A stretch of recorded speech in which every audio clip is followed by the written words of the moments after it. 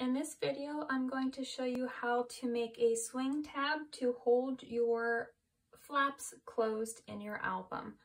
So when you have a flap like this, you want to make sure that when you're turning the pages, they don't flap open. So a nice way to do this is to make a swing tab. So I like to use chipboard pieces. That's why I like Graphic 45 and use a brad. But you can make these pieces too. If you don't have chipboard pieces for your paper, you can cut a piece of the paper and put it on cardstock, or you can put it on chipboard yourself and you can cut around it and make shapes. So you can also use stickers too. But I'm going to use my chipboard piece here, and what I'm going to do, this is the flap I'm going to hold closed. So I have this piece of paper already cut. So this is the flap that the swing tab is actually going to go on. So I write whenever I know what I'm going to be doing, putting the swing tab. I put that there so that I don't forget to add this element in as I'm decorating my pages. So what I'm going to do, I already have this piece cut. I'm going to open this up. It is, my measurements are 8 inches and this is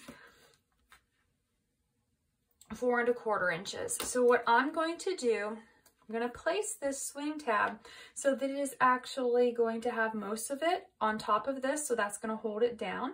And I'm going to put my brad here, and then it's going to actually swing like this. So I'm going to center this in my page. I'm going to come out about 1/2 inch. So I'm going to take this out first.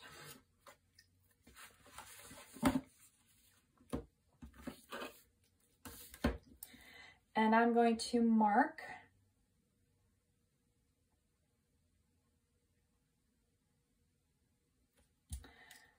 at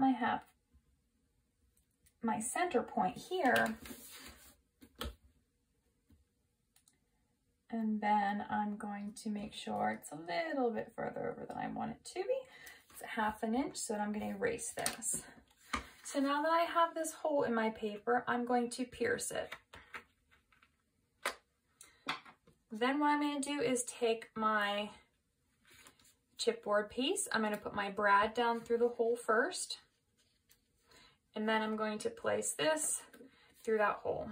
I'm going to flip it over on the back side and open the prongs of the brad. I like to turn this paper over on this side and press it down so it's really nice and flat. And then what I like to do is take some masking tape. I just happen to have black. You can use whatever color you want. Doesn't really matter. And I put a piece of tape on the back side of this so that those prongs don't move at all, and so they stay nice and secure. Then what I'm going to do,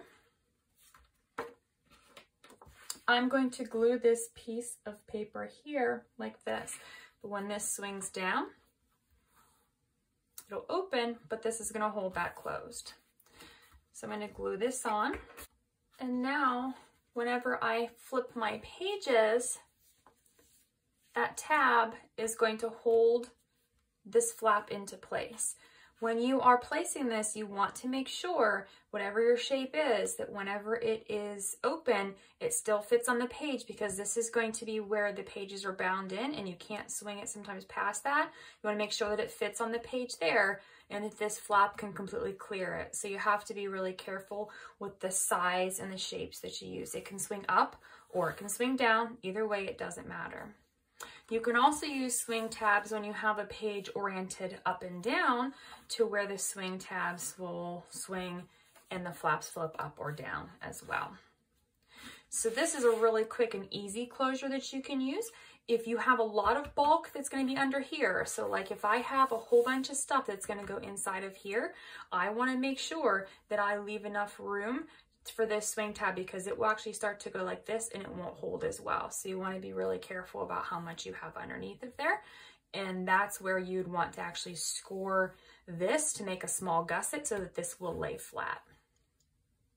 So this is a really easy way to make a closure. And in the next segment, I'm going to show you how to use magnets as a closure. Next, I'm going to show you how to use magnets for closures.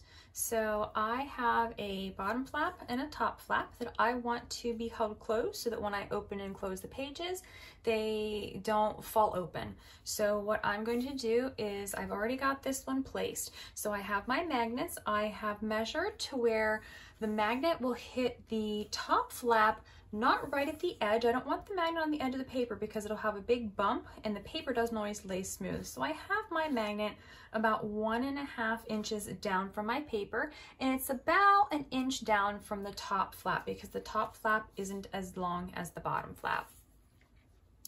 You also want to think about what you are going to be doing on the flap, and that depends on what kinds of magnets you'll be using too. So I have a thicker magnet here at the bottom, and I'm going to put a smaller magnet on the top of it because I'm not going to have anything between these layers besides the paper that I'm going to lay down. So to cover my magnet, first I have it glued down in place. Then I have my piece of paper cut already to fit this, and I'm just going to glue this paper right over top of that magnet so that it holds it in place. Now that I have my bottom magnet covered, I'm going to attach the second magnet. So I have a little teeny tiny magnet here. You might not be able to see it really well, but it's going to stick to my magnet underneath the paper. So what I'm going to do to make sure that I place this correctly, I'm going to put a little bit of glue on the top of it. And then what I'm going to do is close this flap. I want to make sure that my gussets are nice and straight so that this will line up nice and even. And then I'm going to just lightly press down so that I have a bit of glue here where you can see where that magnet was. So I'm going to turn this sideways so that it is in frame. And I am going to take the magnet off of the paper here, making sure that I have the right direction, and glue it down here where it met with the paper. So then what I'm going to do is cover the top flap, and I've already cut my pieces for this. So I have some strips of paper that I'm going to be doing here. Because these are small strips, I am choosing not to use this larger magnet here.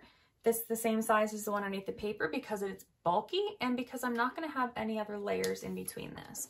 So I'm going to glue the strip of decorative paper, my photo mat, and another strip of decorative paper here, and that will hide the magnet on both of the flaps.